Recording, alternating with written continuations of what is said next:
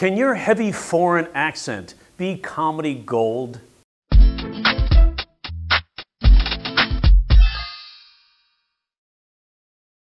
Hi, Jerry Corley, standupcomedyclinic.com with another episode of Ask the Joke Doctor.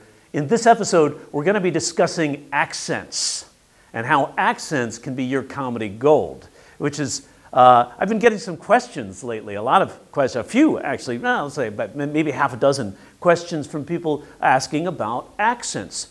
Let's face it, comedy is blowing up around the world. I mean, blowing up. And it's so exciting because I've been doing this all my life, and now to see it just, and I taught in Moscow, Russia for a little bit, and I got to see comedy start in Russia, in Moscow. I got to meet the guy who started the first open mic in Moscow, which is really amazing. And now to see all over the world, it's just taking off. I just spoke to a friend of mine who's going back to China, and comedy is really exploding in China as well. So in Egypt, in the Middle East, in Mexico, Mexico City, in Japan, in Germany, in Finland, there was Ismo, which we'll feature later on, was the first Finnish comic to appear on a late night show in the United States. So that's exciting. But your accent, can it be beneficial to you? Absolutely.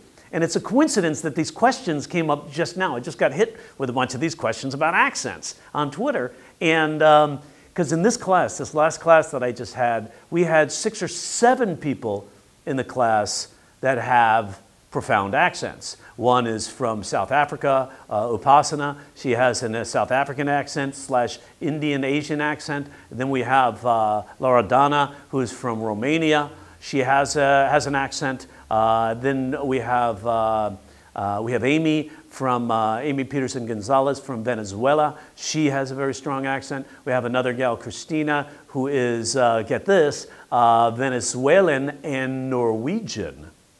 So sort of a bipolar accent going on there. Then we have Xiao Yao, who's from China. We had a woman just last semester from Taiwan. She just moved back to Taiwan, and who has an accent. So accents can, and I also have one of my favorite students of all time. She's been with me for a while. Her name is Eugenia Kuzmina. Eugenia has a Russian accent. So accents can be beneficial to you. Here's why. When you have an accent, and you're in the United States and you talk about how your accent gets in your way sometimes, you're now what's known as a fish out of water. And a fish out of water states dilemma right at the beginning of your act. It's like, if you remember the movie Crocodile Dundee, you had Crocodile Dundee who came from Australia, and when they did Crocodile Dundee in New York, here was this Australian guy in New York City. What an incongruous relationship, right? So immediately, being from another country and having an accent and being here in the United States, you have incongruous relationships. You're juxtaposing your accent and your language with American English. And we can also make fun of the British who come over here with I always tease them, like, I don't understand you. You're using the Queen's English. What language are you speaking? So you can actually utilize this to your advantage. Here's the difference between the comedy stage and every other stage in the world. Your perceived flaws in comedy are seen as a great advantage. So let's take a look at the tweet I got. It's from Jonen. Jonen, I'm wondering if Jonen is either Swedish or Norwegian. I'm not really sure. Jonen is sounds sounds like that region of the world, Scandinavian name. So Jonen asks, do you have any tips for foreigners trying to do stand-up comedy? People with a heavy foreign accent with a passion for stand-up comedy. Well, Jonen, if you're in the United States, absolutely, here are the tips. One of the tips, and I see this with everybody who speaks their native language first and has English as a second language, or in Eugenia's case, her 4th language was English. They try to speak too fast. So there's also something called your transition phrases.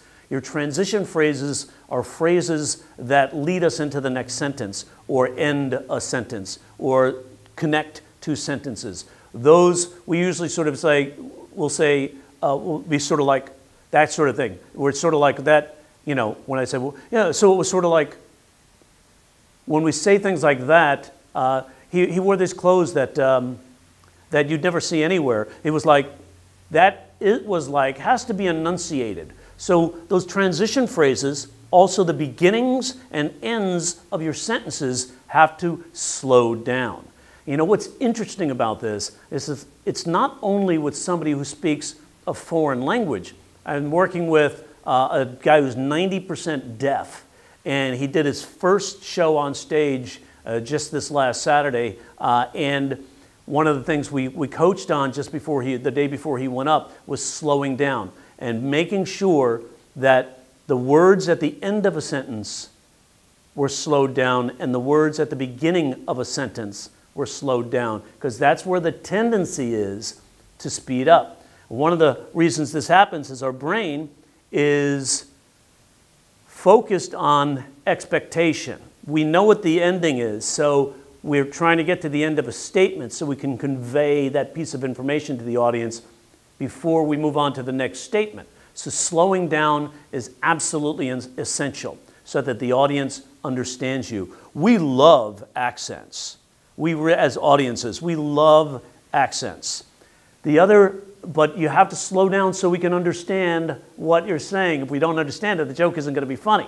So make sure you slow down so that we understand you. Secondly, to utilize the fact that your accent gets in your way, you can talk about how you mess up language with your accent. The comedy stage is like no other. Your perceived flaws become your comedy gold. We talked about that. The bigger your flaws, the better your comic character. That being said, you could be a fish out of water. That plays really well with the audience because we're rooting for you the entire time. So we see your dilemma. You're facing a dilemma, and the dilemma is you don't understand English or you confuse things with English. Like take simple colloquialisms and metaphors we use. There's a metaphor out here, you know, if a guy sees a girl, he's like, I want to hit that.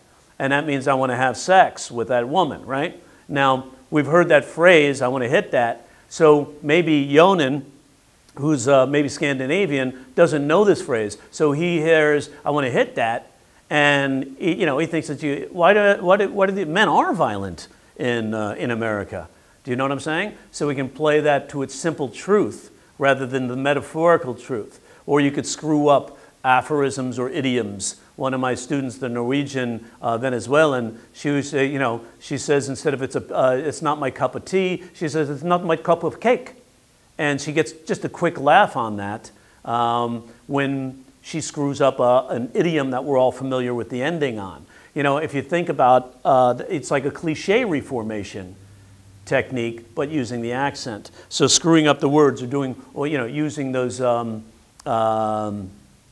what do they call those, malapropisms. You know, malapropisms can be very effective. You know, if you remember Norm Crosby, the comedian back in the day, he used malapropisms all the time. That's misappropriating words, using them for their wrong meaning, and screwing up the room. Now you have two things that are going on, right? The two major laughter triggers you're engaging as a comedian who has a foreign accent or a heavy accent is superiority. The audience feels superior to you, which is exactly where you want the audience to be when you're a comedian. Because comedians are just trying to get from point A to point B and encountering obstacles. What more obvious obstacle than a heavy accent or a misunderstanding of the language, right? So you can use this to your advantage. The other thing that's in play here is embarrassment. You know, you can create an embarrassing situation. One of the ones that just comes right off the top of my head is like a sexual situation. You're with a woman, right, and she's saying she wants something a certain way. And now you're interpreting what she's saying literally, right, and you're misunderstanding it. And so using the misunderstanding of the language to communicate your obstacles to the audience. You want a certain goal, you know, you want to have sex with this woman, you want to make love with this woman you hooked up with, but you keep confusing what she's saying and doing, you know, what might be the simple truth or the literal meaning of what she said, but she means something like metaphorically. Hit me from behind or whatever. and then you smack her, and she's like, I hate when people touch me like that. And it's like, wait a second, you said hit you from behind. What do you, I'm confused. You know what I'm saying? So you can utilize that accent to your advantage. There's another way you can do it is misunderstand words. One of my comedians, she talks about her aunt and how her aunt always talks negative about people. She's a big gossip, and she never says anything positive. And then one time she's talking, she's on the phone, and she's like, and she calls her up, and she says, I'm so excited. Did you hear about Juan? Juan is going to Yale. Juan is going to Yale. And I was really excited because Juan's going to Yale. And it turns out he wasn't going to Yale. He was going to jail. She just has a heavy accent. And so now you have that joke that plays because of the misunderstanding of the word. We thought we were getting the one meaning of the word based on how it sounds, but we're getting a different meaning of the word. So heavy accents can be total comedy gold. Play that to your advantage. Plus, it makes you more memorable.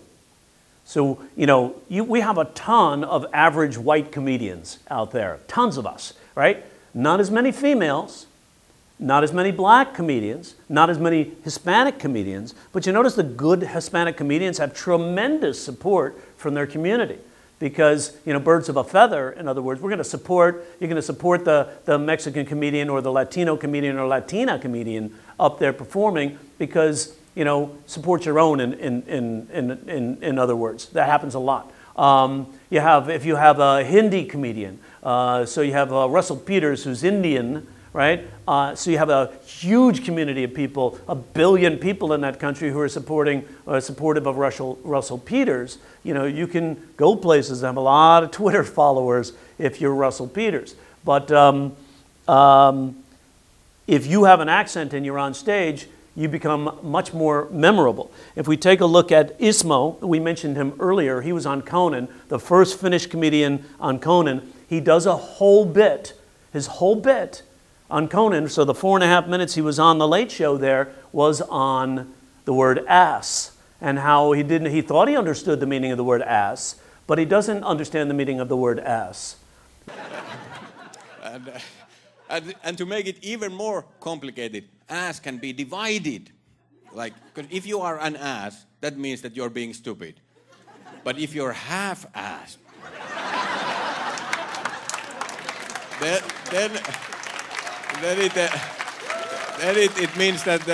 it means that you are not concentrating properly. And if you go even smaller, if you are a piece of ass, then you are beautiful. He thought he understood the meaning of the word ass, but he doesn't understand the meaning of the word ass.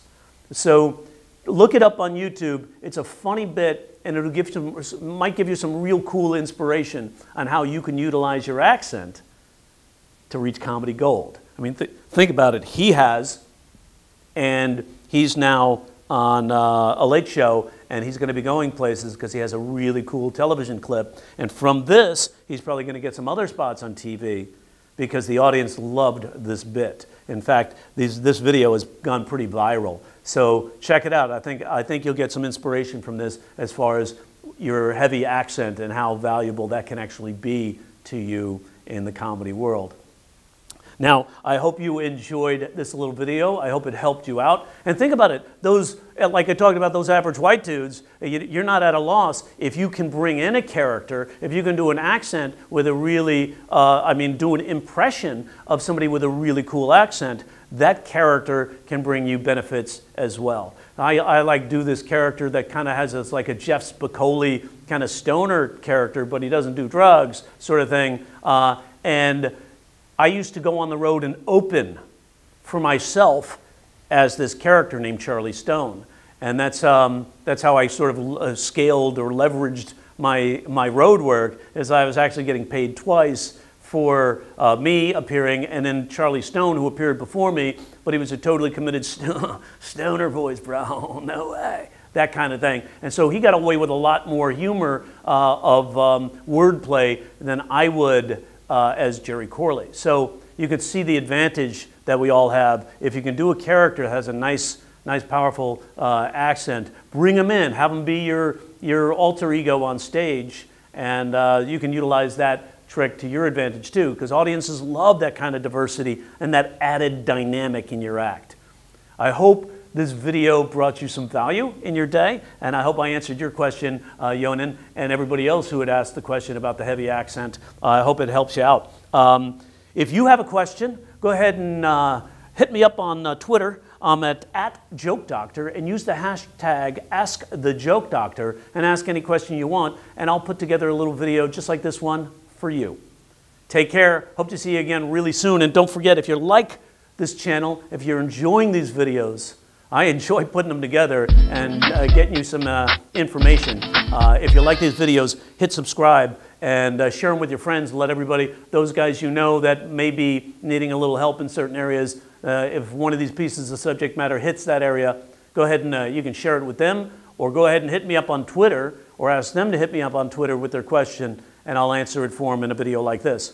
I try to do them as much as possible. This year I'm putting together a few more. I'm hoping to hit at least 100 this year. So just keep asking those questions and I'll put them out there for you. Take care. Have a great day. Bye-bye.